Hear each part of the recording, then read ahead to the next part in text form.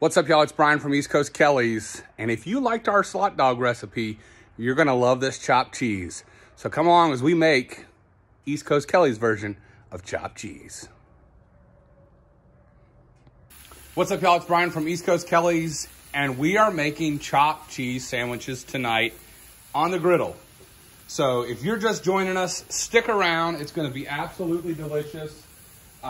This is a favorite amongst griddlers everywhere, and we are super stoked to be doing this one on the griddle tonight. So don't go anywhere. Be sure to join us. You're gonna love it, okay? We're also gonna put down some green peppers over here on our cold zone, as well as some onions on this other side.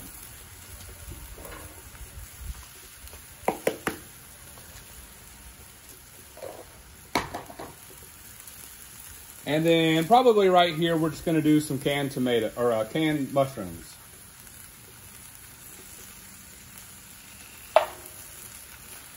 So this is basically a poor man's version of a cheesesteak, okay? Ideally, like I said, this would have been thawed out, but man, my wife and I, we looked at the weather, and so midway through the day, I was like, hey babe, you're gonna do breakfast casserole tonight. Let's do it tonight, because I really don't want to fight that tomorrow night out there while I'm cooking. So she agreed. I'm not so sure she wanted to cook though. All right. All right, so we're going to lay down some of this Blackstone series seasoning for cheesesteak. Okay, you can put that all over here. It's a special blend just made for cheesesteaks. And it's gonna go on everything. The onions, the peppers, the beef, a little bit even on the mushrooms. We're the heaviest on the beef though. All right.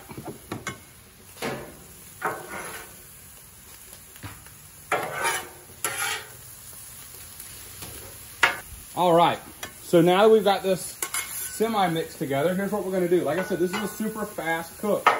We're gonna be less than 10 minutes in. So we're just gonna basically rake all this in together.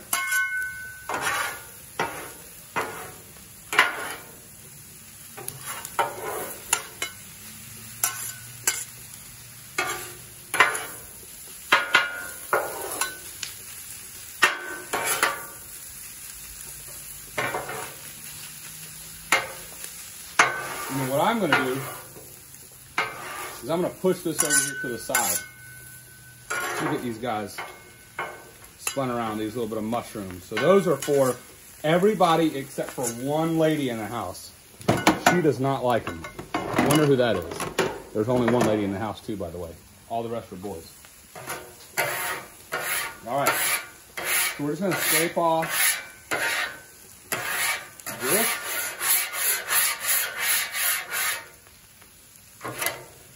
There. It literally rolls off the back of that cold steel. Everybody asks me, says, what do you do? I've got this little hack where that little bit of grease, it literally just rolls right off. And as it heats up, it slides down. It's perfect. And I wipe it down at the end of each cook. All right. So real quickly, we're going to lay down some sub rolls. Get them nice and toasted up.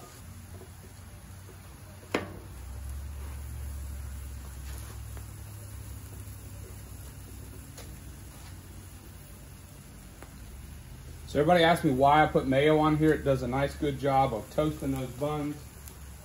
It's not that we like mayo on it, although a lot of people do like mayo on chopped cheese. That's not why we're doing it. We're doing it because of the toasting abilities that it has. Boom. Look at that.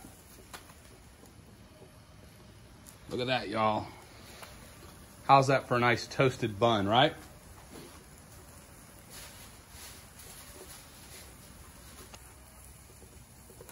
All right, so let's do this. While we're getting these last two toasted, let's start dividing this guy up.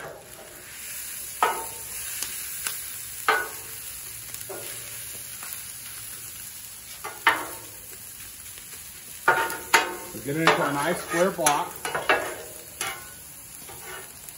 for my wife, for my lovely bride who does not eat mushrooms.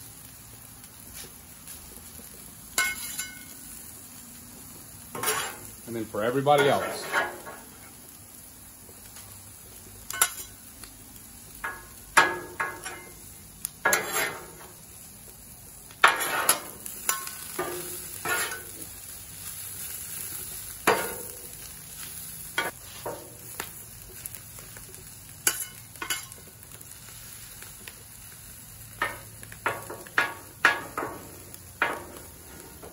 Just divide it out this way. Okay. Laying it down thick with a pepper jack. Look at this, y'all. Oh, man.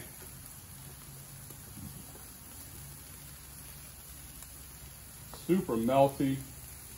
Super delicious. You can go fancy or you can go cheap, but that's what I brought out with me.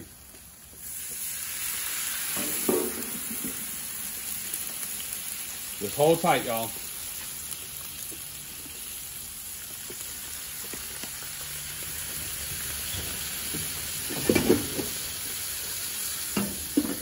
Dual doming it.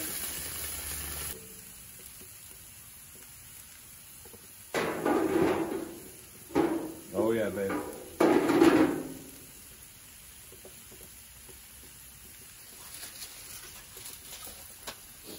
Let's try this.